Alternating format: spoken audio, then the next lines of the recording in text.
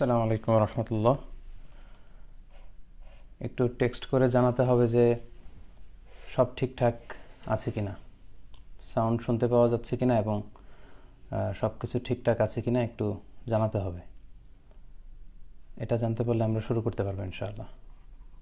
Everything is all right.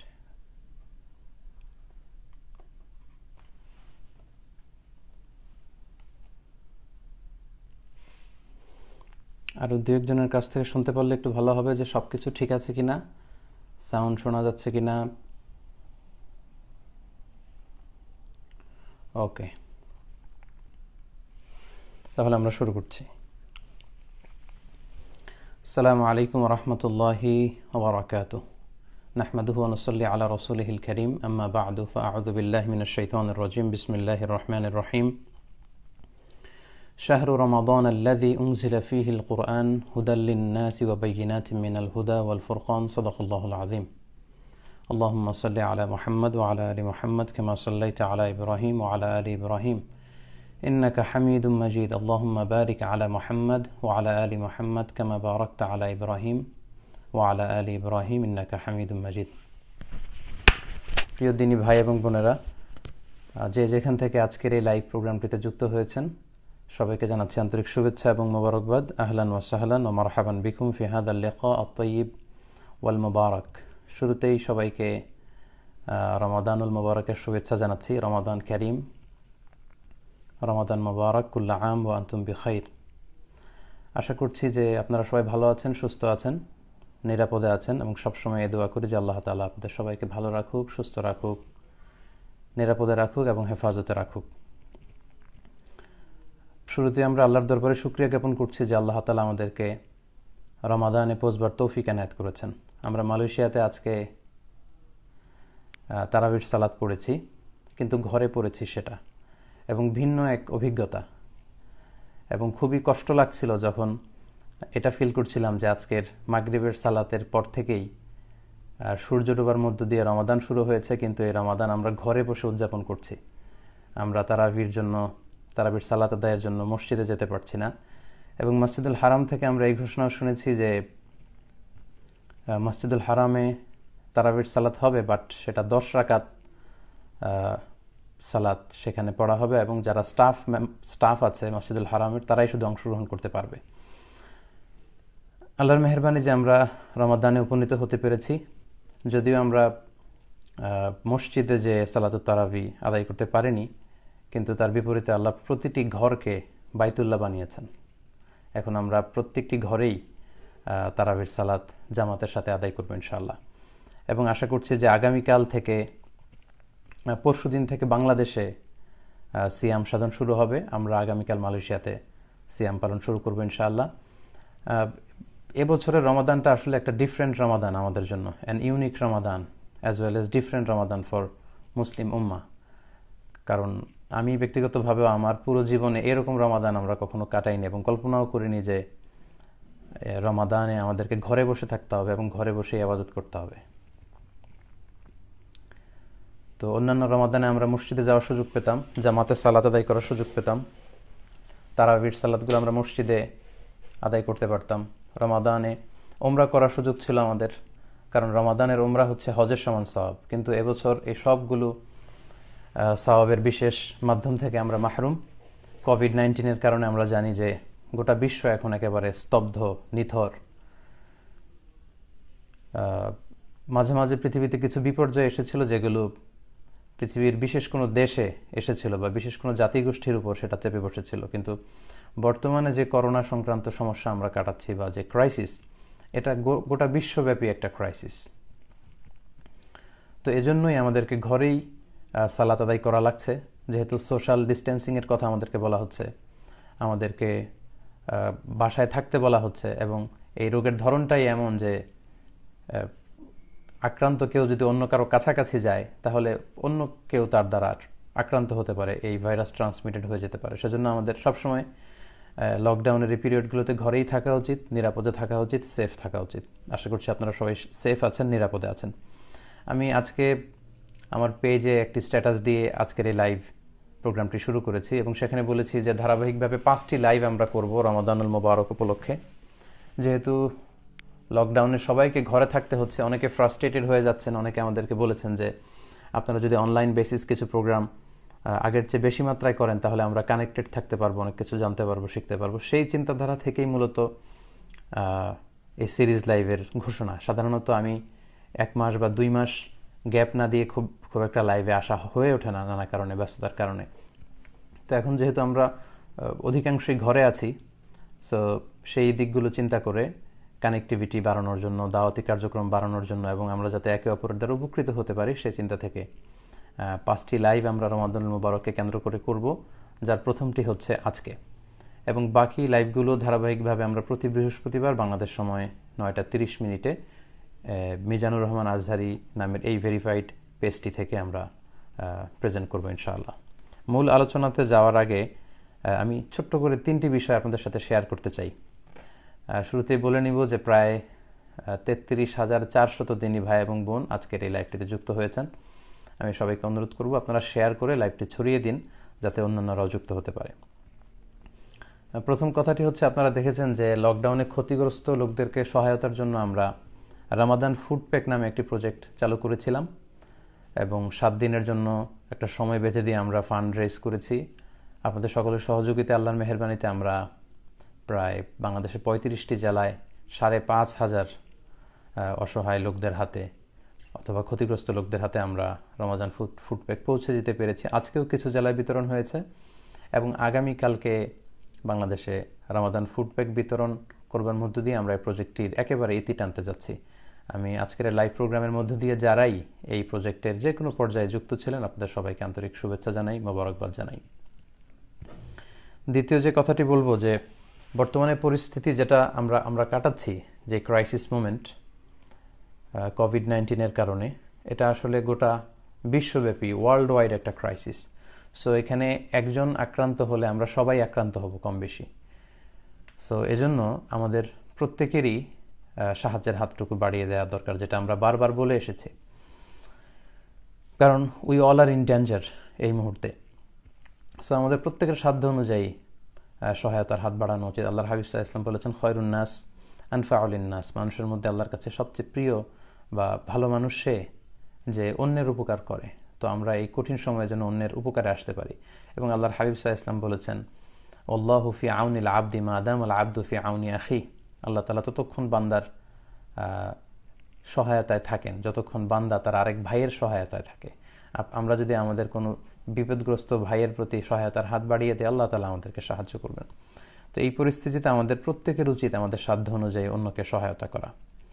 আমরা যদি আমাদের নিকটাত্মীয় যারা আছে, পোর রিলেটিভস যারা আছে, তাদের খোঁজখবর যদি আমরা নিই, আমাদের ফ্রেন্ড সার্কেলের মধ্যে কেউ হয়তো সমস্যায় থাকতে পারে, যেহেতু কাজকর্ম সবই বন্ধ, উপার্জনের সব মাধ্যম অনেকটাই বন্ধ।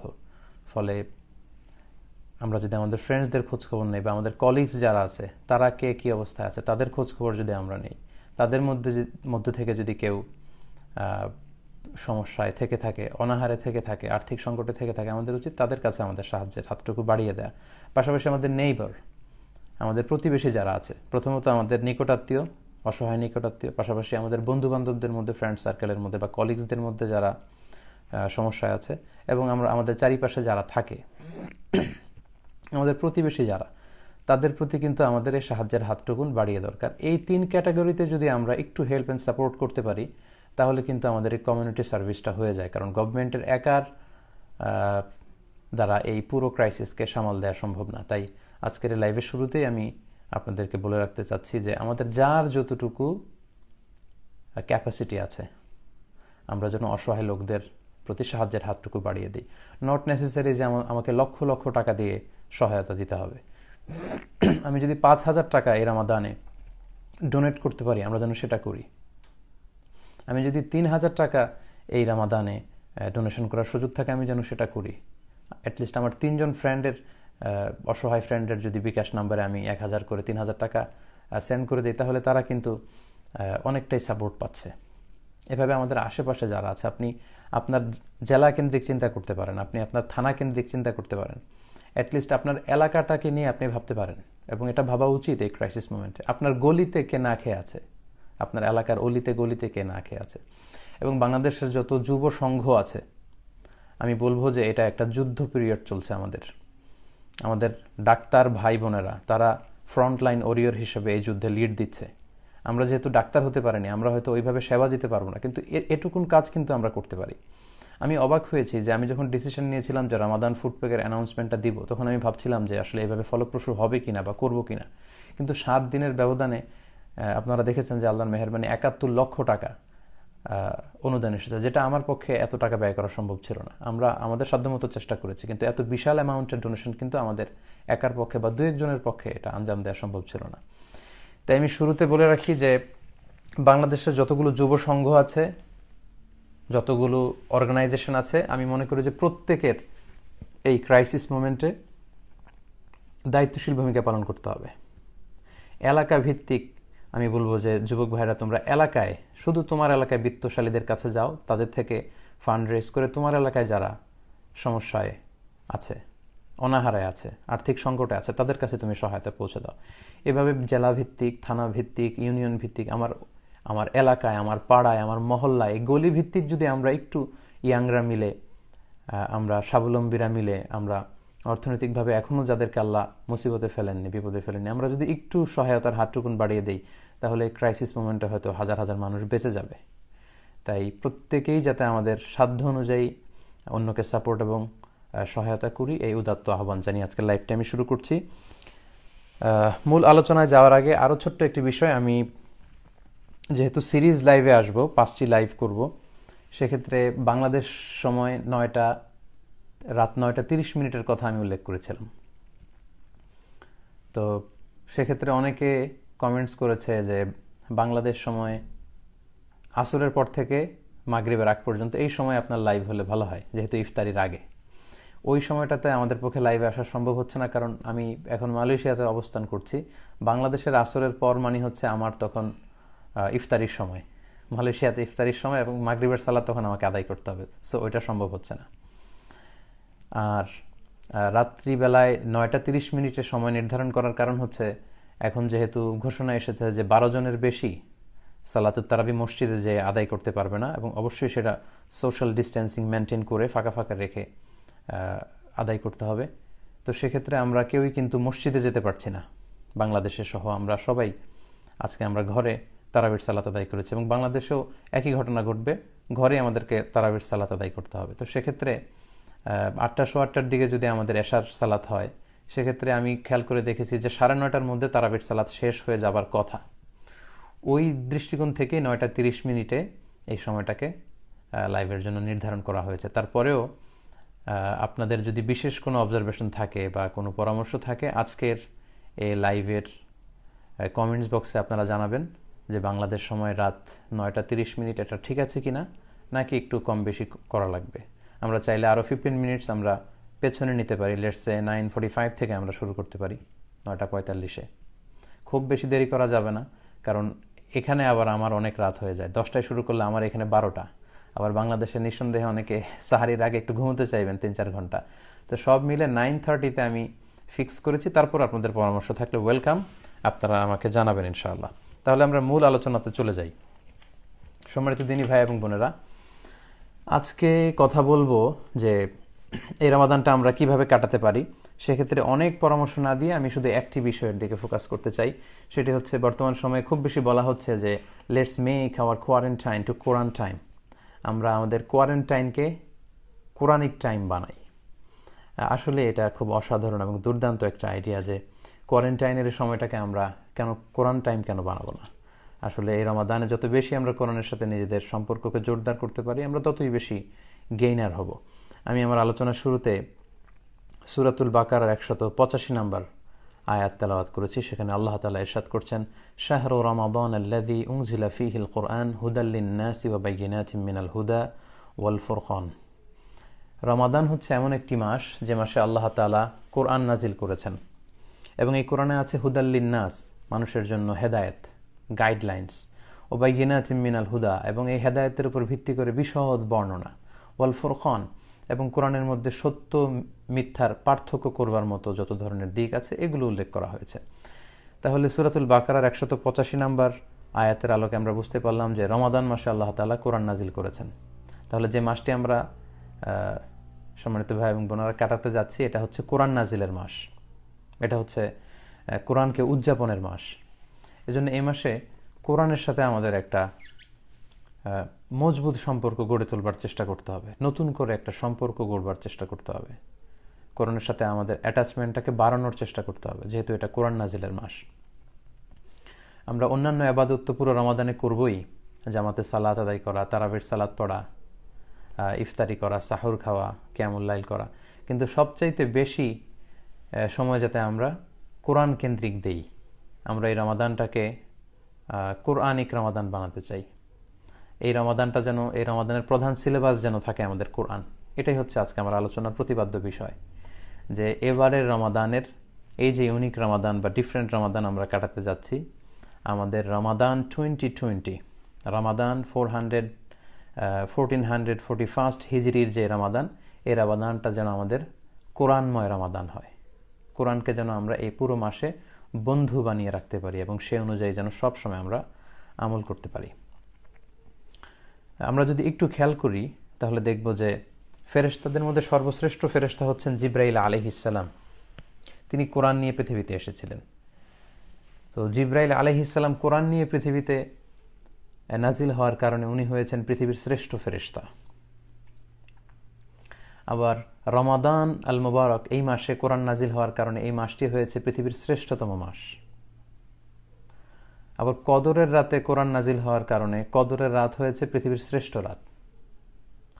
আল্লাহ রাসূল সাল্লাল্লাহু আলাইহি ওয়াসাল্লামের উপর কোরআন নাজিল হওয়ার কারণে আল্লাহ রাসূল সাল্লাল্লাহু আলাইহি ওয়াসাল্লাম হয়েছেন শ্রেষ্ঠ নবী। এবং আমাদের জন্য বা আমাদের উপর কোরআন নাজিল হওয়ার কারণে, এই উম্মতে মুহাম্মাদের উপর কোরআন নাজিল হওয়ার কারণে উম্মতে মুহাম্মাদি হয়েছে শ্রেষ্ঠ উম্মাহ। আমাদেরকে বলা হয় খায়রু উম্মাহ। খেয়াল করেছেন বিষয়টা, যে জিবরাইল আলাইহিস সালাম তিনি কোরআন নিয়ে এসে হয়েছেন শ্রেষ্ঠ ফেরেশতা। রমাদান কোরআন পেয়ে হয়েছে শ্রেষ্ঠ মাস। কদর, লাইলাতুল কদর কোরআন পেয়ে হয়েছে শ্রেষ্ঠ রাত। আল্লাহর হাবিব সাল্লাল্লাহু আলাইহি ওয়াসাল্লাম কোরআন ধারণ করে হয়েছেন শ্রেষ্ঠ রাসূল। আমাদেরকে কোরআন দিয়ে আমাদেরকে বানানো হয়েছে শ্রেষ্ঠ উম্মাহ, খায়রু উম্মাহ। তেমনি আমাদের মধ্য থেকেও যারা কোরআনের সাথে সবসময় সম্পর্ক জুড়ে দিবে, সবসময় হৃদয়টাকে কোরআনের সাথে জড়িয়ে রাখবে, মিলিয়ে রাখবে, তারা হবে এই পৃথিবীর শ্রেষ্ঠতম মানুষ।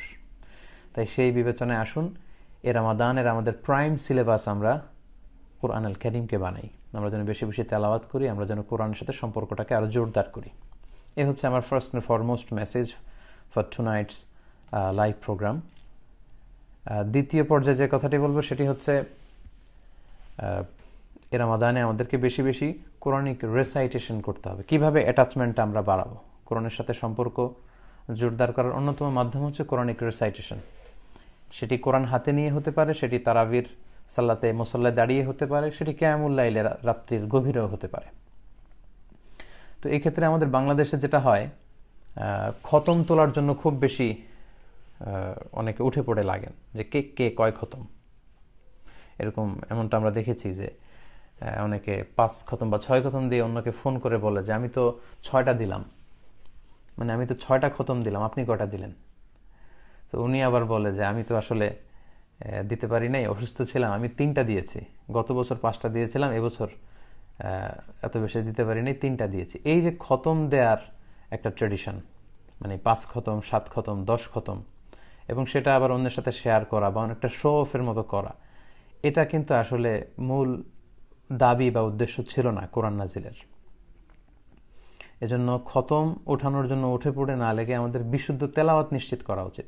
আমরা প্রতিদিন যতটুকু রমাদানে তেলাওয়াত করব আমরা যাতে বিশুদ্ধভাবে করি, তাজভিদ মেনটেন করে যেন করি, তাহসিনের সাথে করি, এবং তেলাওয়াতের গুণগত মান নিশ্চিত করে যাতে আমরা তেলাওয়াত করি। কারণ রুব্বা কারিলিল কোরআন ওয়াল কোরআন ইয়ালআনুহু, কোরআনের কিছু কারি আছে বা তেলাওয়াতকারী আছে যাদেরকে কোরআন রহমতের পরিবর্তে লানত দেয়। তো আমরা যেন রহমতের মাসে লানত না কুড়াই, আমরা যেন বেশি বেশি রহমত কুড়াতে পারি। এজন্য প্রথম কথা হচ্ছে যে আমরা যাতে তাজভিদ মেনটেন করে তেলাওয়াতের গুণগত মান নিশ্চিত করে কোরআন তেলাওয়াত করি।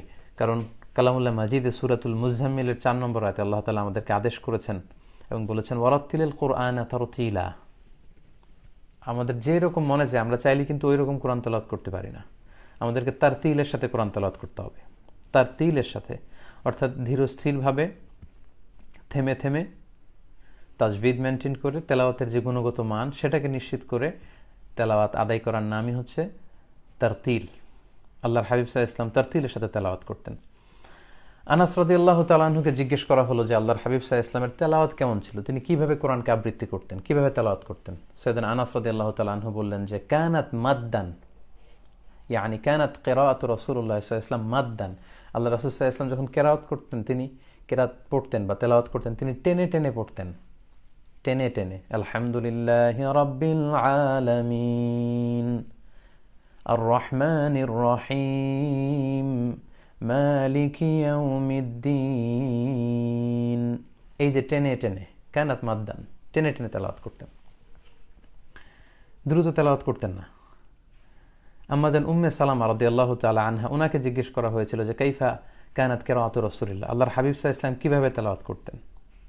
সুনানে তিরমিজির বর্ণনায় তিনি বলছেন যে কানা রাসূলুল্লাহ সাল্লাল্লাহু আলাইহি ওয়াসাল্লাম ইউকাত্তিউ কিরাআতাহু আয়াতান আয়াতান, প্রতি আয়াতে তিনি থামতেন, আয়াত আয়াত করে তেলাওয়াত করতেন। অর্থাৎ আলহামদুলিল্লাহি রাব্বিল আলামিন বলে তিনি থামতেন, তারপর তিনি আর রহমানির রহিম পড়তেন, তারপর থামতেন, তারপর মালিকি ইয়াউমিদ্দিন পড়তেন, তারপর থামতেন। অর্থাৎ প্রতিটি আয়াত তিনি থেমে থেমে শেষ করে এরপর নতুন আয়াতে যেতেন। এটা হচ্ছে আল্লাহর হাবিব সাল্লাল্লাহু আলাইহি ওয়াসাল্লামের তেলাওয়াতের গুণগত বৈশিষ্ট্য।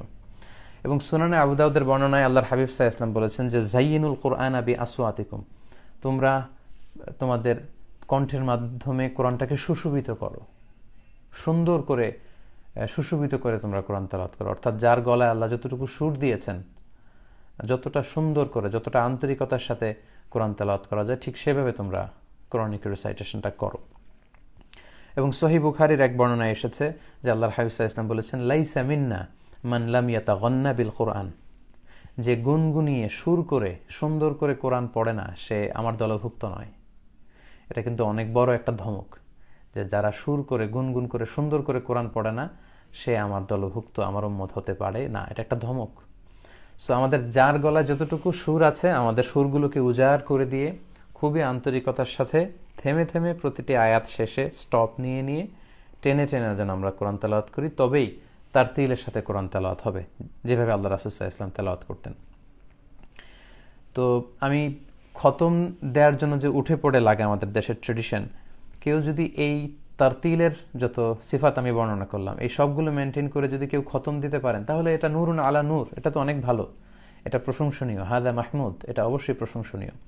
আপনি তারতিলের সাথে, তাজবিদের সাথে থেমে থেমে ধীরে ধীরে যদি কোরআন তেলাওয়াত করে শুরু থেকে শেষ পর্যন্ত রমাদানে যেতে পারেন, এটা খুবই ভালো। এবং এভাবেই কোরআন তেলাওয়াত আমাদের করা উচিত। সেক্ষেত্রে আমি মাঝে মাঝে যারা হয়তো শুরু থেকে শেষ পর্যন্ত শেষ করতে চান বা পারেন না, তাদের জন্য একটা ছোট্ট টিপস শেয়ার করি। সেটি হচ্ছে রমাদানের প্রত্যেক সালাতের পরে যদি আপনি 4 পৃষ্ঠা করে কোরআন তেলাওয়াত করেন, তাহলে প্রতিদিন 20 পৃষ্ঠা আপনার তেলাওয়াত হবে। অর্থাৎ ফজরের সালাতের পরে যেহেতু আপনার ওযু আছে, আপনি 4 পৃষ্ঠা কোরআন পড়ুন যদি সুযোগ হয়। জোহরের সালাতের পরে আরও 4 পৃষ্ঠা পড়ুন, আসরের সালাতের পর আরও 4 পৃষ্ঠা, এভাবে 5 ওয়াক্ত সালাত শেষে 4 পৃষ্ঠা 4 পৃষ্ঠা করে যদি আপনি পড়েন, তাহলে 4 5 20 20 পৃষ্ঠা। আর প্রতিটি পাড়ায় 20 পৃষ্ঠা থাকে হেফজ কোরআনে, বাংলাদেশের নুরানি যে কোরআন 20 পৃষ্ঠা থাকে। তাহলে প্রত্যেক সালাত শেষে 4 পৃষ্ঠা করে পড়লে কিন্তু আপনি একদিনে 20 পৃষ্ঠা কোরআন তেলাওয়াত করতে পারলেন, এক পারা। তার মানে 30 দিনে আপনি সহজেই 30 পারা এভাবে পড়তে পারেন। এটা হচ্ছে যাদের পক্ষে সম্ভব হয়ে ওঠে না। আর যারা টাইম ফিক্স করে পড়তে অভ্যস্ত, যে না আমি প্রতিদিন ফজরের পরে 2 ঘন্টা পড়ি বা রমাদানে আমি জোহরের পরে 2 ঘন্টা পড়ি, তাদের কথা ভিন্ন। তাহলে সম্মানিত শুধু প্রথম কথা আমরা যেটা বললাম সেটা হচ্ছে তেলাওয়াতের গুণগত মান নিশ্চিত করে যাতে আমরা তেলাওয়াত করি। এর রমাদানের আমাদের প্রধান সিলেবাস হবে কোরআন। কারণ অনেক বেশি পরিকল্পনা যখন আমরা নেই, অনেক সময় অনেকের কাছ থেকে এই অভিজ্ঞতার কথা শুনি যে অনেকগুলো পরিকল্পনা রমাদানে নিয়েছিলাম, আসলে কোনোটাই করা হয়নি। তাই আমি বলবো যে রমাদানে আমরা কোরআন কেন্দ্রিক যেন প্ল্যান করি। আমরা অনেক মুহাদ্দিসিন একরামদের জীবনী জানি, ওনারা জগৎ বিখ্যাত মুহাদ্দিস ছিলেন, কিন্তু রমাদান আসলে আর হাদিস চর্চা করতেন না। মুহাদ্দিস হচ্ছেন যারা হাদিস শাস্ত্রে পারদর্শী। রমাদানে হাদিসের কিতাব রেখে দিয়ে ওনারা কোরআন তেলাওয়াত, কোরআনের তাফসির এগুলো পড়তেন। সেক্ষেত্রে আমরা মুসনাদে আহমদ ইবনে হাম্বলের সংকলক ইমাম আহমদ ইবনে হাম্বলের কথা বলতে পারি। লক্ষ লক্ষ হাদিস মুখস্থ জানতেন। স্বতন্ত্র হাদিসের কিতাব হিসেবে অনেক বড় একটা হাদিসের কম্পাইলেশন করেছেন মুসনাদে আহমদ ইবনে হাম্বল। তো তিনি রমাদান আসলে ওনার হাদিসের পাণ্ডুলিপিগুলো সব রেখে দিয়ে কোরআন নিয়ে বসে যেতেন। তাই আমাদের এবারের রমাদানটা যেন আমরা শুধু কোরআন কেন্দ্রিক প্ল্যান করি বেশি বেশি। এ পর্যায়ে বলবো যে কোরআন তেলাওয়াতের পাশাপাশি আপনারা যেটা করতে পারেন সেটা হচ্ছে listening to the recitation of the Holi কোরআন। কোরআনের তেলাওয়াত শোনা, অনেকের এই ভালো অভ্যেসটি আছে। MP3-তে করে, মোবাইলে করে, কিন্তু কিংবা ঘরে টিভি সেটে আপনারা কোরআন ছেড়ে দিয়ে রাখতে পারেন। কারণ কোরআন তেলাওয়াত করা যেমনি সওয়াবের, কোরআন মনোযোগ দিয়ে শ্রবণ করাও সওয়াবের, এটাও অনেক সওয়াব। সূরাতুল আরাফের 204 নম্বর আয়াতে আল্লাহ বলছেন, ওয়া ইযা কুরিআল কুরআনু ফাসতামিউ লাহু ওয়া আনসিতু লাআল্লাকুম তুরহামুন। যখন তোমাদের সামনে কোরআনের তেলাওয়াত করা হয় তখন সেটাকে তোমরা মনোযোগ দিয়ে শোনো এবং চুপ থাকো, তাহলে আল্লাহর রহমতের বারিধারা তোমাদের উপর নাজিল হবে। তাই রমাদানে তেলাওয়াতের পাশাপাশি আমরা কোরআন তেলাওয়াত শুনতে পারি। বাসায় আপনারা হালকা আওয়াজে কোরআনের তেলাওয়াত ছেড়ে দিয়ে রাখতে পারেন। আরব শায়েখদের অনেক সুন্দর সুন্দর তেলাওয়াত পাওয়া যায়। শায়েখ আব্দুর রহমানের সুদাইসির তেলাওয়াত পাওয়া যাবে। যারা মিষ্টি কণ্ঠ পছন্দ করেন, মিশারি রাশিদ আল আফাসির তেলাওয়াত আপনারা শুনতে পারেন। বান্দার ইবনে আব্দুল আজিজ আল বালিলা, ওনার তেলাওয়াত খুব সুন্দর। হারাম আল মাক্কি ওয়াল মাদানির যে শয়ুখরা আছেন তাদের তেলাওয়াত কিন্তু আপনারা ডাউনলোড করে শুনতে পারেন। বাসায় আপনারা অল্প আওয়াজে এগুলো ছেড়ে দিয়ে রাখতে পারেন। এতে করে সুবিধা হচ্ছে কি, শায়েকরা কিভাবে তেলাওয়াত করছেন সেটা আপনি শুনলেন। লেটসে আপনি সূরা আর রহমান মুখস্থ করেছেন, যখন আপনি শায়েখ সুদাইসির কণ্ঠে আর রহমান শুনবেন তখন আপনি মিলাতে পারবেন। এটাকে তালাক্কি বলে। আপনি ওনার থেকে তালাক্কি করলেন, খেয়াল করলেন যে উনি কিভাবে ইদগাম করলো, উনি কিভাবে গুন্না করলো, উনি কোথায় কতটুকু মাদ মানে টান দিল, সিত্তা হারাকাত আর বা হারাকাত কিভাবে উনি এটা আদায় করলো। তো এভাবে শায়েকদেরকে ফলো করা যায়। এজন্য আমি বলবো কোরআন তেলাওয়াতের পাশাপাশি আমরা যেন কোরআন এর তেলাওয়াতের লিসনিংটা আমরা বাড়াই। আমরা যেন বেশি বেশি কোরআন তেলাওয়াত শুনি। কারণ কোরআন তেলাওয়াত করা যেমনি সুন্নাহ, কোরআন শোনাও তেমন সুন্নাহ। 4 নম্বরে বলবো যে কোরআন শিখা এবং শিখানো, teaching and learning the Holi কোরআন। এই রমাদানে আমরা বিশুদ্ধ কোরআন তেলাওয়াতের প্রশিক্ষণ নিতে পারি। যারা আমরা কোরআন পড়তে জানি না তাদের জন্য একটা অপূর্ব সুযোগ। যেহেতু লকডাউনে বাসায় বসে থাকা লাগছে, সো বাসায় বা আশেপাশে কেউ যদি থাকেন যিনি কোরআন শেখাতে পারেন, তার কাছ থেকে কোরআন শিখে নেওয়া দরকার। এই অপরচুনিটি জীবনে আপনি নাও পেতে পারেন। অনেকের জন্য লকডাউন ব্লেসিং। হয়তো এমন এমন কিছু কাজ তাদের জীবনে এখনও করা হয়নি, সেটাই রমাদানের সুযোগ হবে। হয়তো অনেকে শুরু থেকে শেষ পর্যন্ত কোরআনটা পড়ার সুযোগ পাবে বা কোরআন শিখে নেওয়ার সুযোগ পাবে। সো এই অপরচুনিটি যেন আমরা কাজে লাগাই। আমরা একটু শক্ত সিদ্ধান্ত নিলেই পারি। দরকার শুধু আপনার একটা শক্ত সিদ্ধান্ত। The decision is yours. সিদ্ধান্ত আপনার। তৌফিক দেওয়ার মালিক হচ্ছেন আল্লাহ। আল্লাহ তাআলা তৌফিক অবশ্যই দেবেন যদি আপনার একটা শক্ত ডিসিশন থাকে যে আমি কোরআন পড়তে জানি না, কোরআন নাজিলের এই বরকতের মাসে এ রমাদানে আমি কোরআন শিখব। সো সবচেয়ে ভালো হয় যদি কারো কাছ থেকে সরাসরি শিখতে পারেন। শায়েকের কাছ থেকে আপনি শিখলেন, উনি আপনাকে কারেক্ট করে দিল, শিখিয়ে দিল। আর এটার সুযোগ না হলে অনলাইনে আমরা শিখতে পারি। অনলাইনে কিন্তু কোরআন শিক্ষার আসরের এরকম অনেক প্রোগ্রাম আপনি পাবেন। ইউটিউবে আপনি কোরআন শিক্ষার আসর বা কোরআন শিক্ষা বা অনলাইনে কোরআন শিক্ষা এগুলো লিখে সার্চ দিলেই ভুরি ভুরি আপনি লেকচার ম্যাটেরিয়াল পাবেন, যেগুলো ফলো করার মধ্য দিয়ে, অনুশীলন করার মধ্য দিয়ে আপনি কোরআন শিখে ফেলতে পারেন। আল্লাহর হাবিব সাল্লাল্লাহু আলাইহি ওয়াসাল্লাম সহিহ বুখারীর বর্ণনায় বলেছেন, খৈরুকুম মান তাআল্লামাল কুরআন ওয়া আল্লামাহু। তোমাদের মধ্যে সবচাইতে শ্রেষ্ঠ ব্যক্তি সে যে নিজে কোরআন শিখে এবং অন্যকে কোরআন শেখায়। সো আমরা যদি কোরআন শিখতে শুরু করি, আল্লাহর হাবিব সাল্লাল্লাহু আলাইহি ওয়াসাল্লামের বর্ণনা অনুযায়ী আমরা শ্রেষ্ঠ মানুষদের অন্তর্ভুক্ত। আবার আমরা যদি শিখিয়ে দেই তখনও শ্রেষ্ঠ মানুষদের অন্তর্ভুক্ত। যাদের বয়স হয়ে গিয়েছে, আগে কোরআন শেখার সুযোগ হয়নি, তারা এই সুযোগটুকু কিন্তু আমরা কাজে লাগাতে পারি। কারণ কোরআন শেখার কোনো বয়স নেই। যে কোনো বয়সে আপনি শিখতে পারেন। শিখতে কোনো লজ্জা নেই, জানতে কোনো লজ্জা নেই। এবং সহিহ বুখারীতে আল্লাহর হাবিব সাল্লাল্লাহু আলাইহি ওয়াসাল্লাম বলেছেন, ওয়াল্লাযী ইয়াকরাউল কুরআন ওয়া ইয়াতাতাআতা, যে কোরআন পড়ে এবং আটকে যায়।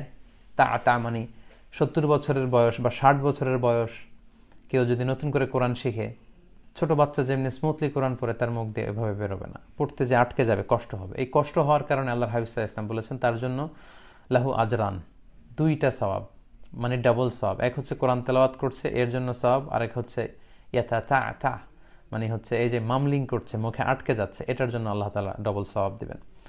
এজন্য আমাদের আশেপাশে যারা কোরআন পড়তে জানে না, দেখে দেখে আমরা যদি সুযোগ হয় তাদেরকে যেন একটু কোরআন শেখাই। কারণ আল্লাহর হাবিব সাল্লাল্লাহু আলাইহি ওয়াসাল্লাম বলেছেন, আদ-দাল্লু আলাল খাইরি কাফাইলি।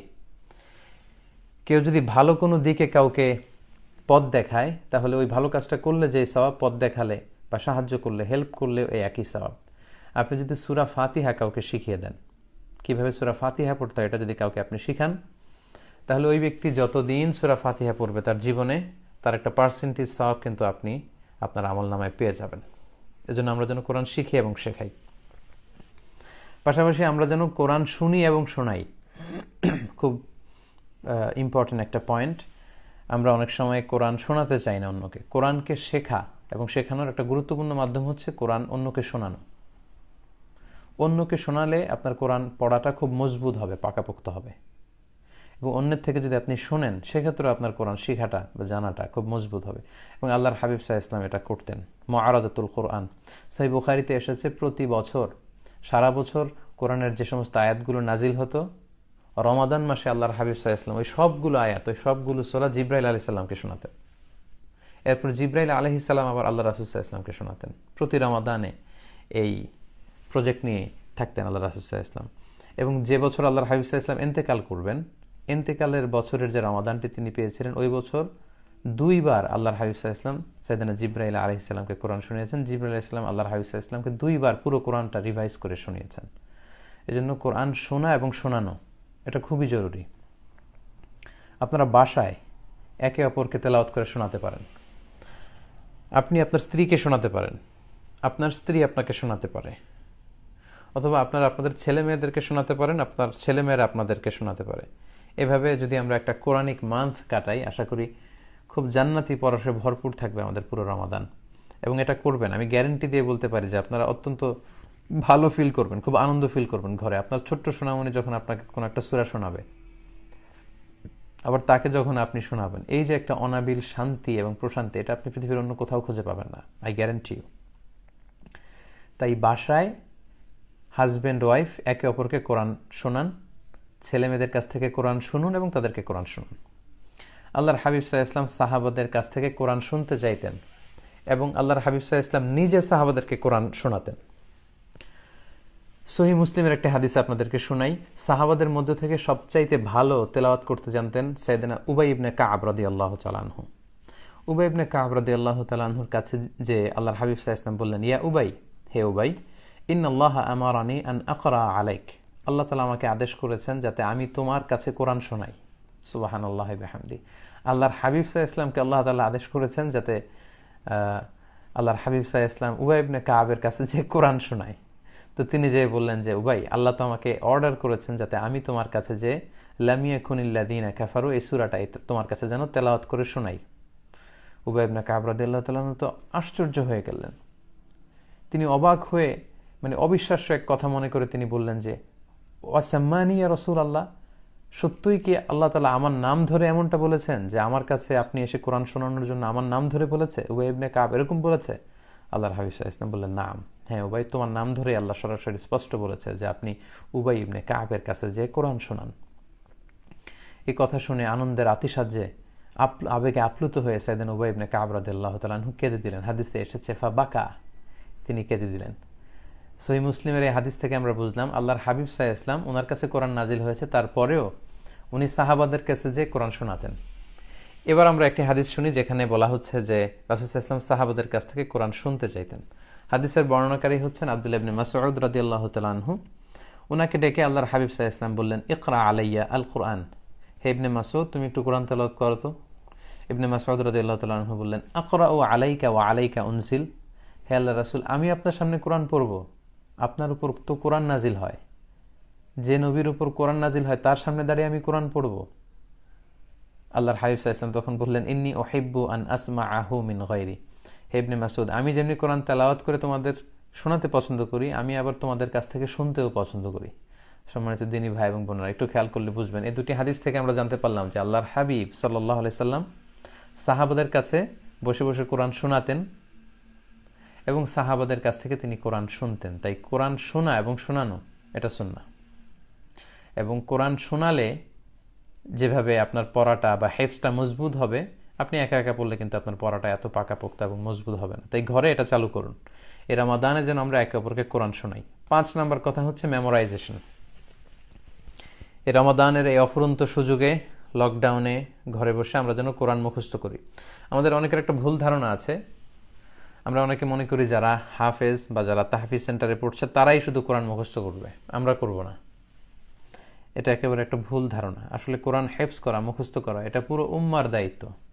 It's a responsibility for the entire উম্মা, পুরো উম্মার দায়িত্ব এটা।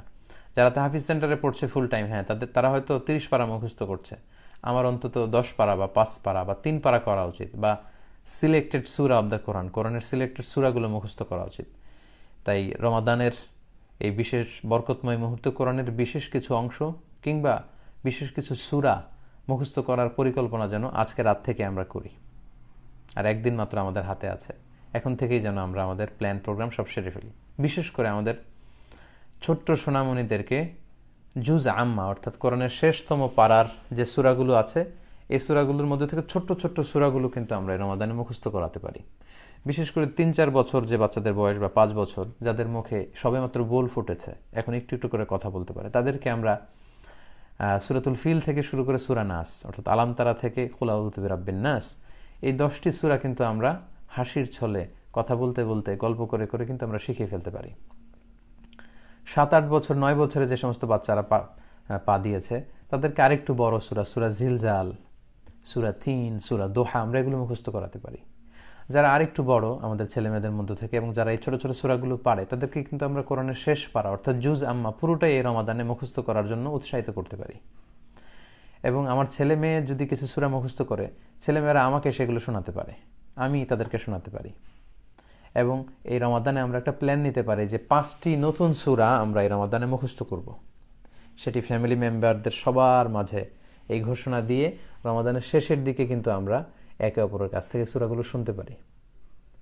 তাই সম্মানিত দিনী ভাই এবং বোনেরা, আমি আপনাদের সবাইকে বিনীত অনুরোধ করব, আসুন আমরা রমাদান আসার আগেই এই প্ল্যানটুকু করি যে আমরা এই রমাদানে এই সূরাগুলো পড়ব বা কোরআনের এই বিশেষ অংশগুলো মুখস্থ করব।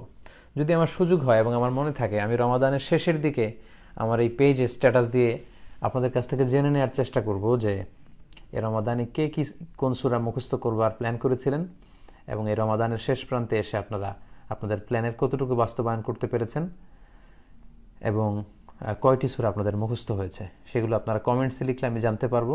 এবং আমাদের নিজেদের মধ্যেও একটা মহাসাবা হবে যে আসলে যতটুকু প্ল্যান আমরা করেছিলাম আমরা সেটা বাস্তবায়ন করতে পেরেছি কিনা। বাচ্চাদের অধিকাংশের স্কুল এখন বন্ধ, বাসায় বসে আছে আমরা, হাতে প্রচুর সময়, তাই কোরআন মুখস্থ করার এই সুবর্ণ সুযোগটুকু এই বরকতের মাসে যেন আমরা হাতছাড়া না করি। বিশেষ করে যারা কোরআনুল কারীম হেফজ করেছেন, তাদের ব্যাপারে হাদিসে এসেছে তারা হচ্ছে আহলুল্লাহি ওয়া খাসাতুহু, আল্লাহর বিশেষ লোক, তারা আল্লাহর খাস লোক। তাদেরকে বলা হচ্ছে হামিলুল কোরআন, তারা কোরআনকে বহনকারী। এবং সহিহ মুসলিমের একটি হাদিসে এসেছে, সেখানে বলা হচ্ছে আল মাহিরু বিল কোরআন মা সাফারাতিল কিরামিল বারারা, যারা কোরআনকে হেফজ করেছে তারা ওহী সংরক্ষণকারী ফেরেশতাদের সাথে থাকবে। তাদের সম্মান, তাদের মর্যাদাকে বোঝানোর জন্য আল্লাহর হাবিব সাল্লাল্লাহু আলাইহি ওয়াসাল্লাম এমনটি বলেছেন। এ রমাদানে যেহেতু অনেক মসজিদে তারাবি কতটুকু হতে পারবে আমি জানি না, যদিও আজকে ঘোষণা এসেছে একেবারে 11th আওয়ারে 12 জন অংশগ্রহণ করতে পারবে। এটা আরও আগে ঘোষণা হতে পারলে ভালো হতো, কারণ এই অল্প সময় মসজিদ কমিটি হাফেজ কিভাবে নিয়োগ দিবে, হাফেজরা বিভিন্ন জেলায় আছেন, তারা কিভাবে গণপরিবহন বন্ধ থাকা অবস্থায় এক জেলা থেকে অন্য জায়গায় আসবে আমি জানি না। তারপরেও নিঃসন্দেহে অনেক হাফেজদের জন্য এটা একটা ক্রাইসিস মোমেন্ট, তারা হয়তো এবছর তারাবি পড়াতে পারবেন না। সেক্ষেত্রে আমি সম্মানিত হাফেজ ভাইদেরকে অনুরোধ করব যে মসজিদের সুযোগ না হলেও ঘরে 2-4 জন মিলে আপনারা আপনাদের এই তারাবির সালাতের জামাতে পড়বার ব্যবস্থাটা চালু রাখবেন, তাহলে কোরআনটা আপনাদের রিভাইজে থাকবে। কারণ এক মহামূল্যবান সম্পদ আপনি বুকে ধারণ করে আছেন, আপনি যে কত দামি সম্পদ আপনার হৃদয়ে ধারণ করে আছেন আপনি হয়তো নিজেই জানেন না। আর কোরআন হচ্ছে সবচাইতে দামি মেহমান।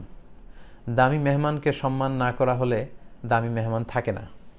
কোরআন হচ্ছে দয়ফুন কারীম, অনেক সম্মানিত মেহমান। আপনার ঘরে বা আপনার বাসায় যদি সম্মানিত কোনো মেহমান আসে, তাকে যদি আপনি ওয়েল রিসেপশন না দেন, তাকে যদি সময় না দেন, তাকে যদি আদর আত্মীয় আপ্যায়ন না করেন, তাহলে তিনি কিন্তু থাকবেন না।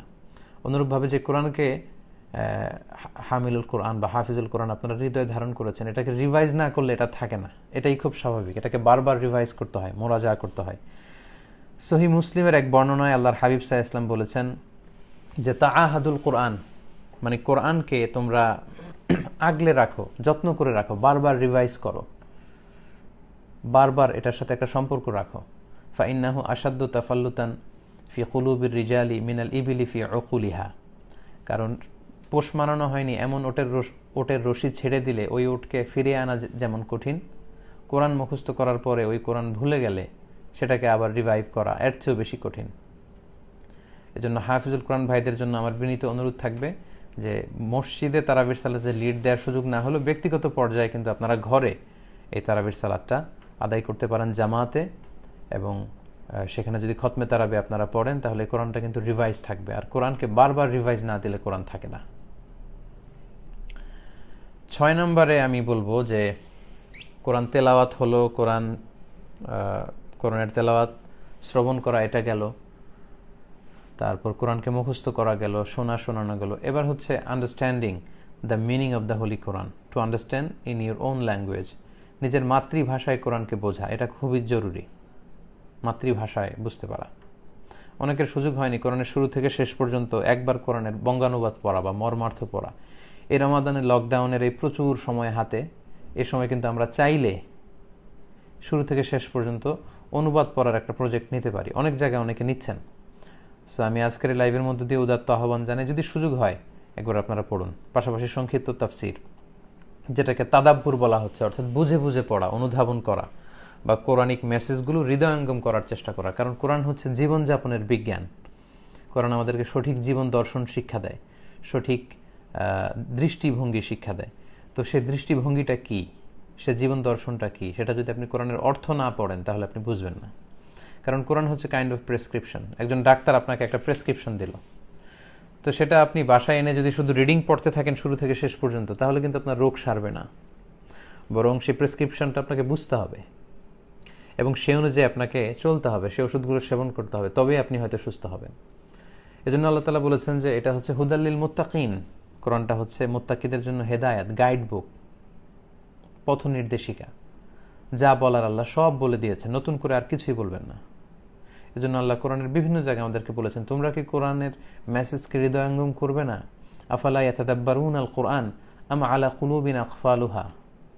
ওরা কি কোরআনকে বোঝার চেষ্টা করবে না, নাকি ওদের হৃদয়ে তালা ঝুলে আছে, নাকি ওদের হৃদয়ের দরজার মধ্যে তালা ঝুলিয়ে দেওয়া হয়েছে? সূরা মুহাম্মদের 24 নম্বর আয়াতে আল্লাহ বলেছেন।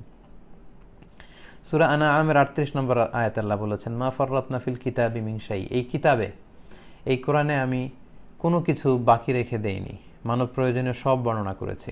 সূরা নাহালের 89 নম্বর আয়াতে আল্লাহ তাআলা বলছেন, ওয়া নাযালনা আলাইকাল কিতাবা তিবয়ানান লিকুল্লি শাই। আমি এই কিতাবকে সব কিছু সুস্পষ্ট ব্যাখ্যা হিসেবে নাজিল করেছি। তাই যা বলার আল্লাহ সব বলে দিয়েছেন, নতুন করে কিছু বলবেন না। তাই আসুন এ রমাদানে আমরা আল্লাহ তাআলা আমাদেরকে কি বলতে চেয়েছেন সেটা একটু জানবার চেষ্টা করি। এখন এই ব্যাপারটা অনেক সহজ। আপনি প্লে স্টোরে কিংবা মোবাইল থেকে আপনি বিভিন্ন অ্যাপস ডাউনলোড করতে পারেন, সেখানে কোরআনের বঙ্গানুবাদ পাওয়া যায়। অনেকের ঘরে কোরআনের বঙ্গানুবাদ আছে, তাফসির আছে। এই রমাদানে আপনারা সবাই মিলে এটা পড়তে পারেন। আমাদের বাসায় অনেক বয়স্ক মুরব্বীরা, ওনারা কোরআনের 4 খতম 5 খতম দেন। সারা জীবনের খতমগুলো হিসাব করলে দেখা যাবে যে 50-60 খতম দিয়ে ফেলেছেন, কিন্তু পুরো জীবনে একবারও তিনি কি খতম দিলেন এটা ওনার পক্ষে জানার সুযোগ হয়নি। আমাদের বয়স্ক মুরব্বীরা যারা ঘরে আছেন তাদেরকে যাতে আমরা কোরআনের অনুবাদগুলো পড়ে শোনাই। ছোট যারা আছো, নানা নানি দাদি, এরা যদি আমাদের ঘরে থাকে তাদেরকে যেন আমরা কোরআনের অনুবাদগুলো পড়ে পড়ে শোনাই, তাহলে তাদের সময়গুলো ভালো কাটবে এবং আমাদেরও কোরআনের শুরু থেকে শেষ পর্যন্ত অনুবাদগুলো জানা হবে। 7 নাম্বার যে পয়েন্টটি বলবো, সর্বশেষ পয়েন্ট, সেটি হচ্ছে রিফ্লেকশন অ্যাকর্ডিং টু আন্ডারস্ট্যান্ডিং। আমরা কোরআন পড়লাম, আমরা কোরআন বুঝলাম, এরপর এই বুঝ অনুযায়ী রিফ্লেক্ট করা। কারণ এজন্যই কোরআন নাজিল হয়েছে, আমাদের জীবনে কোরআনের আদেশগুলো, বিধিনিষেধগুলো, ডুজ অ্যান্ড ডোন্টসগুলোকে প্রয়োগ করবার জন্য। রিফ্লেকশন। এজন্য আমরা যখন কোরআন পড়বো, আমি অনুরোধ করব আপনারা চাইলে নোট করে রাখতে পারেন।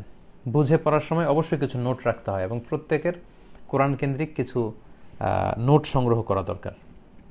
এটা আপনার মোবাইলের নোট অপশনে হতে পারে, আপনার ডায়েরিতে হতে পারে। আমার কাছে ভালো লাগে যে অনেক ভাই এবং বোনেরা আমাকে জানিয়েছে যে আমার আলোচনা থেকে অনেকে নোট করেছে। একজন আমাকে মেসেজ করেছিল, আমার মনে আছে যে হুজুর, আমি আপনার সূরাতুল মুমিনুনের আলোচনা শুনে একটা সুন্দর নোট করেছিলাম এবং সেই নোটের আলোকে আমি এক জায়গায় আলোচনা করেছিলাম। মাশাআল্লাহ। এরকম অনেকে আমাকে আমার বিভিন্ন আলোচনা থেকে নোট করে আমার কাছেও পাঠায়। সো এই নোট করার অভ্যেসটা আমাদের করা দরকার। আপনি যখন কোরআনের অনুবাদ পড়বেন কিংবা কোরআনের সংক্ষিপ্ত তাফসির পড়বেন, তখন বুঝে বুঝে পড়ার সময় কিছু নোট রাখা এটা দরকার। এবং সেক্ষেত্রে কোরআনের আলোকে নিজেকে সংশোধন করা। আমাদের অনেকেরই অনেক ভুল ত্রুটি নিজেদের মধ্যে থাকতে পারে, ভুল আকিদা, ভুল বিশ্বাস, ভুল তথ্য আমরা বিশ্বাস করি। কিন্তু কোরআনিক তথ্য যখন আমরা পড়লাম, সাথে সাথে আমরা আমাদের আগের ভুলটুকু সংশোধন করে আমরা কোরআনের আলোয় নিজেকে সাজাতে পারি। আর সর্বশেষ আমরা যা শিখলাম, আমরা যা বুঝলাম, এটা যেন আমরা অন্যের কাছে পৌঁছে দেই, সেটা যেন আমরা অন্যের কাছে পৌঁছাই। সম্মানিত শুধু এভাবে যদি আমরা রমাদান আসার আগ থেকেই আমাদের এই আসন্ন রমাদানটাকে কোরআনময় রমাদান করতে চাই, তাহলে এই বিষয়গুলোকে সামনে নিয়ে কিন্তু আমরা একটা চমৎকার কোরআনিক রমাদান কাটাতে পারি এবং আমাদের কোয়ারেন্টাইনকে কোরআন টাইম বানাতে পারি। আমি যদি পুরো আলোচনাটাকে সংক্ষেপে আরেকটু রিভাইজ করি, তাহলে প্রথমে আমি বলেছিলাম কোরআন নাজিলের মাসে আমাদের এই রমাদানের প্রধান সিলেবাস যেন হয় কোরআন, এবং এই মাসে যেন আমরা কোরআনকে উদযাপন করি এবং কোরআনের সাথে সম্পর্ককে জোরদার করার জন্য নতুন করে যেন আমরা একটু ভাবি। এবং আমরা বলেছিলাম যে সাইয়েদনা জিবরাইল আলাইহিস সালাম শ্রেষ্ঠ ফেরেশতা হয়েছেন কোরআন নাজিল করে, রমাদান শ্রেষ্ঠ মাস হয়েছে কোরআন পেয়ে, কদর শ্রেষ্ঠ রাত হয়েছে কোরআন পেয়ে। তেমনি আমরাও যদি কোরআনের সাথে সম্পর্ককে জোরদার এবং মজবুত করি, আমরা আল্লাহ তাআলার কাছে শ্রেষ্ঠ বান্দাদের কাতারে শামিল হতে পারবো। প্রথমে আমি বলেছিলাম যে তারতিলের সাথে কোরআন তেলাওয়াত করতে হবে। খতমের চাইতে, খতমের জন্য উঠে পড়ে না লাগে, গুণগত তেলাওয়াতের মান নিশ্চিত করা, ধীরে ধীরে পড়া তাজভিদের সাথে, যেমনটি আল্লাহর হাবিব সাল্লাল্লাহু আলাইহি ওয়াসাল্লাম থেমে থেমে পড়তেন। তারপর বলেছি যে কোরআন শ্রবণ করা এটা অনেক বড় সওয়াবের কাজ। আমরা বাসায় হালকা আওয়াজে শায়েখদের কোরআনের তেলাওয়াতগুলো ছেড়ে দিয়ে রাখতে পারি। এতে করে আমরা তালাক্কি করতে পারবো, কিভাবে ওনারা পড়ছেন সেটা ফলো করে নিজের ভুলগুলো শুধরাতে পারবো। তারপর বলেছিলাম যে কোরআন শেখা, শেখানো দুটি খুব ভালো কাজ, আমরা যেন এটা করি। এবং আল্লাহর হাবিব সাল্লাল্লাহু আলাইহি ওয়াসাল্লাম প্রতি রমাদানে জিবরাইল আলাইহিস সালামকে পুরো কোরআন তেলাওয়াত করে শোনাতেন, জিবরাইল আলাইহিস সালাম ওনাকে শোনাতেন। এবং হাদিস থেকে আমরা জেনেছি সাহাবাদেরকে আল্লাহ রাসূল সাল্লাল্লাহু আলাইহি ওয়াসাল্লাম কোরআন তেলাওয়াত করে শোনাতেন, যেমন উবাই ইবনে কাব রাদিয়াল্লাহু তাআলা আনহুকে শুনিয়েছেন এবং সাহাবাদের কাছ থেকেও কোরআন শুনতে চাইতেন। তার অনুসরণে আমরা আমাদের বাসায় হাজব্যান্ড, ওয়াইফ, বাবা, মা, ছেলে একে অপরকে কোরআন শোনাতে পারি এবং অন্যদের কাছ থেকে শুনতে চাইতে পারি। পাশাপাশি আমরা বলেছি রমাদানে কোরআনের কয়েকটি সূরা যেন আমরা মুখস্থ করি, মুখস্থ করার প্ল্যান যেন আমরা করি। লাইভ চলাকালীন সময়ে কল না দেওয়ার জন্য আমি বিনীতভাবে অনুরোধ করছি, এতে লাইভ আসলে ইন্টারাপ্ট হয়। লাইভের পরে আপনারা কল করবেন। ছোট ছোট সোনামণিদের ক্ষেত্রে আমরা বলেছি যে কোরআনের শেষ পাড়ার ছোট্ট সূরাগুলো আমরা এই লকডাউনের স্কুল ছুটি যেহেতু এই সময় আমরা বাচ্চাদেরকে এই সূরাগুলো মুখস্থ করাতে পারি, তাদের কাছ থেকে শুনতে পারি। সম্মানিত হাফেজদের উদ্দেশ্যে আমরা বলেছি যে অনেক মসজিদে তারাবির সালাতে লিডিং দেওয়ার সুযোগ না হলেও আমরা ঘরে যাতে এই তারাবির সালাতে লিড দেওয়ার এই ধারাবাহিকতা জারি রাখি এবং বারবার যেন কোরআনকে রিভাইজ দেই, কারণ এক মহামূল্যবান সম্পদ আপনারা হৃদয়ে নিয়ে ঘুরে বেড়াচ্ছেন, হয়তো আপনারা টের পাচ্ছেন না। আর কোরআনকে বারবার রিভাইজ না দিলে সেটা থাকে না, সেটা ছুটে যায়। এবং 6 নম্বরে আমরা বলেছিলাম যে কোরআনকে মাতৃভাষায় বুঝা, আল্লাহ তাআলা কি বলেছেন, কি মেসেজ আমাদেরকে দিতে চেয়েছেন সেটা মাতৃভাষায় বুঝবার চেষ্টা করা, তাদাব্বুর করা, যেটা কোরআনে আমাদেরকে বারবার উৎসাহ দেওয়া হয়েছে, এবং কোরআনিক মেসেজগুলো হৃদয়ঙ্গম করার চেষ্টা করা। সর্বশেষ আমরা বলেছি এই রমাদানে আমরা যে কোরআন পড়ব, অর্থ পড়ব কিংবা তাফসির পড়ব, এটার জন্য সংক্ষিপ্ত একটা নোট আমরা রাখি। এই বিষয়গুলো যদি আমরা একটু খেয়াল করি এবং কোরআনকে যদি আমরা এই রমাদানের কোর্স, সিলেবাসের কোর্স বানাই, তাহলে কিন্তু সত্যি আমরা কোরআনময় একটা রমাদান কাটাতে পারবো বলে আমি আশা করি। আসুন কোরআন নাজিলের মাসে আমরা কোরআনের সাথে সম্পর্ককে জোরদার করি এবং বেশি বেশি কোরআন তেলাওয়াত করি, কোরআনের অর্থ বুঝি এবং কোরআনের এই শিক্ষাকে অন্যের কাছে পৌঁছে দিই। অনেকে কিছু প্রশ্ন করেছেন। এক ভাই দেখলাম যে কমেন্টসে প্রশ্ন করেছেন যে এই রমাদানে মুসহাফ থেকে তেলাওয়াত করা যাবে কিনা, অর্থাৎ কোরআন দেখে দেখে তারাবি পড়া যাবে কিনা। সেক্ষেত্রে এর উত্তরে বলবো যে হ্যাঁ, কোরআন দেখে তারাবির সালাত পড়া যাবে, যেহেতু তারাবির সালাত হচ্ছে নফল বা সুন্নাহ। সো সুন্নাহ বা নফল নামাজে কোরআন খুলে মুসহাফকে দেখে দেখে তেলাওয়াত করা যায়, কিন্তু ফরজ নামাজে এমনটা করা ঠিক হবে না। স্কলাররা বলেছেন যে ফরজ নামাজে এটা মাকরু হবে। এবং সাহাবাদের সময়ে খুব ব্যাপক প্রচলন এটা ছিল না, এটা তাবি বা তৎপরবর্তী সময়ে এই প্রচলনটা শুরু হয়েছে। তবে আম্মা জান আয়েশা রাদিয়াল্লাহু তাআলা আনহার ক্ষেত্রে একটা বর্ণনা পাওয়া যায় যে ওনার একজন দাস ছিল যিনি তারাবির সালাতে ইমামতি করতেন, আম্মা জান আয়েশা সহ অন্যান্য মহিলারা পেছনে দাঁড়াতেন। সেক্ষেত্রে সেই দাস কোরআন থেকে দেখে দেখে তেলাওয়াত করত। তো এক্ষেত্রে সংক্ষিপ্ত উত্তর হচ্ছে, নফল সালাতের ক্ষেত্রে আপনি বিশেষ করে তারাবি, কিয়ামুল লাইলে চাইলে কোরআন খুলে আপনি পড়তে পারেন, অথবা ইমাম পড়ছে আপনি ফলো করতে পারেন, কিন্তু ফরজ সালাতে এটা উচিত হবে না। আর সর্বোপরি যদি এটা বাদ দেওয়া যায় সবচেয়ে ভালো, তা না হলে আবার সবাই কোরআন দেখে দেখে পড়ার প্রতি বেশি উদ্বুদ্ধ হবে, নিজের হেফজ থেকে, মুখস্থ থেকে হয়তো কোরআন পড়তে চাইবে না। আরেক ভাই প্রশ্ন করেছেন যে বাসায় যে আমরা তারাবি পড়ব, এই তারাবির সালাতে আমরা কিভাবে জামাতে সালাত আদায় করব। জি, এই ক্ষেত্রে আসলে সোশ্যাল মিডিয়াতে অনেক সচেতনতা ছড়ানো হয়েছে বিভিন্ন ছবির মাধ্যমে, বিভিন্ন গ্রাফিক্সের মাধ্যমে। তারপরেও সংক্ষেপে আমি বলি যে আপনি এবং আপনার স্ত্রী দুইজন মিলে যদি ঘরে জামাত করেন, সেক্ষেত্রে অবশ্যই আপনার স্ত্রী আপনার পেছনে দাঁড়াবে। আপনি ইমাম, আপনার সাথে দাঁড়াবে না বা আপনার ডানে দাঁড়াবে না, পেছনে দাঁড়াবে। এর কারণ নারী পুরুষের কাতার আলাদা, নারী এবং পুরুষ একই কাতারে দাঁড়াতে পারে না। সেক্ষেত্রে আপনি ইমাম সামনে এবং আপনার একেবারে পেছনে আপনার স্ত্রী দাঁড়াবে। আপনি আর আপনার ছেলে বা আপনি আর আপনার ভাই যদি দুজন মিলে জামাত করেন, সেক্ষেত্রে আপনি যদি ইমাম হন, আপনার ভাই বা আপনার ছেলে আপনার ডান দিকে দাঁড়াবে। আর একাধিক পুরুষ মিলে যদি জামাত হয়, লেটস সে 4 জন পুরুষ মিলে যদি আপনার ঘরে জামাত করেন, তাহলে একজন ইমাম, বাকি 3 জন পেছনে কাতার করবে। ফ্যামিলির সবাই মিলে যদি আপনারা জামাত করেন, সেক্ষেত্রে আপনি, আপনার 3-4 জন ছেলে, 2-1 জন মেয়ে এবং আপনার স্ত্রী, এরকম 8-10 জনের একটা বড় ফ্যামিলির জামাত যদি হয়, সেক্ষেত্রে আপনি যদি ইমাম হন, তাহলে আপনার ছেলেরা আপনার পেছনে দাঁড়াবে দ্বিতীয় কাতারে, এবং তৃতীয় কাতারে আপনার স্ত্রী এবং আপনার মেয়েরা দাঁড়াবে। এই পদ্ধতি ফলো করে আপনারা ঘরে জামাতে সালাত আদায় করতে পারেন। সম্মানিত সুধী, এই কোরআনকে আমরা রমাদানে বন্ধু বানাই, বেশি বেশি কোরআন তেলাওয়াত করি, কোরআনের মাসে আমরা কোরআনময় করে তুলি আমাদের এই রমাদান আল মোবারক। এই কামনায় আজকের এই সংক্ষিপ্ত লাইভটি শেষ করছি। আপনারা আজকের লাইভটি শেয়ার করে দিবেন।